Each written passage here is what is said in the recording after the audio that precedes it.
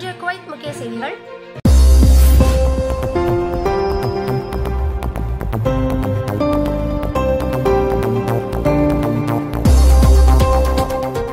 தொற்று நோயால் புதிதாக 4 பேர் பாதிக்கப்பட்டுள்ளதாக சுகாதார அமைச்சகம் அறிவித்துள்ளது.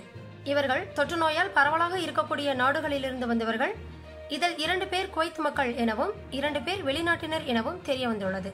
தற்போது குவைத் அரசாங்கம் ஊரடங்கு விதிக்கப்பட்டுள்ள நிலையில் வேலைக்கு செல்ல இயலாத தொழிலாளர்களின் சம்பளத்தை தனியார் தொழில் நிறுவனங்கள் வழங்க வேண்டும் என்று குவைத் அரசாங்கம் வேண்டுகோள் விடுத்துள்ளது.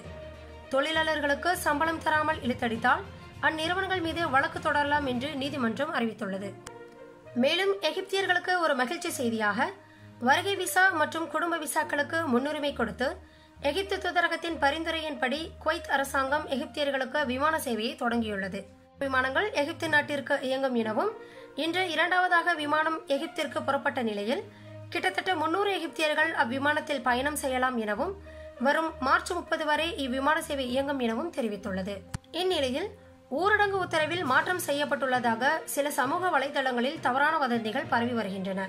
அதாவது சனி மற்றும் ஞாயிறு தினங்களில் காலையில் 3 மணி நேர ஊரடங்கும் மாலையில் 2 மணி நேர ஊரடங்கும் விதிக்கப்பட்டுள்ளது என்ற தவறான வதந்திகளை யாரும் நம்ப வேண்டாம் என்று அரசாங்கம் பதிவு செய்துள்ளது. மேலும் தொற்றுநோய் பற்றிய தவறான செய்திகளை குடிமக்களுக்கு அச்சுறுத்தும் வகையில் பரப்புபவர்களை 21 நாட்கள் பொது சிறையில் அடைக்கப்படுவார்கள் என்று அரசாங்கம் உத்தரவிட்டுள்ளது. தற்போது குவைத் நாட்டின் அமீர் அவர்கள் வெளியிட்டுள்ள அறிக்கையில் தொற்று நோயின் தாக்கம் உலகளவில் பரவலாக இருக்கும் நிலையில் உலக சுகாதார அமைச்சின் அறிவிப்பின்படி இந்த தொற்று கிருமியானது இலகுவான முறையில் பரவக்கூடிய வாய்ப்பு உள்ளதால் இதை முற்றிலும் ஒழிக்கும் வண்ணமாக சில கடுமையான சட்டத்திட்டங்கள் நடவடிக்கைகள் ஊரடங்குகளை விதித்துள்ள நிலையில் இங்கு வாழக்கூடிய இந்திய வெளிநாட்டவர்களுக்கு இது கடுமையானதாக இருந்தாலும் இதன் விளைவை எண்ணி இந்திய வெளிநாட்டவர்கள் கட்டுப்பாடாகவும் ஒத்துழைத்தும் வருவதால் இந்திய குடிமக்களுக்கு தனது மனமார்ந்த நன்றிகளை தெரிவித்துள்ளார். மேலும் இதில் சிறப்பாக பணியாற்றிக் கொண்டிருக்கின்ற இராணுவத்துறை, சுகாதாரத்துறை, பாதுகாப்புத்துறை மற்றும் மருத்துவத்துறையில் பணியாற்றுகின்ற அனைவருக்கும் தனது நன்றியையும் பிரார்த்தனையும் தெரிவித்துக் கொள்கிறார்.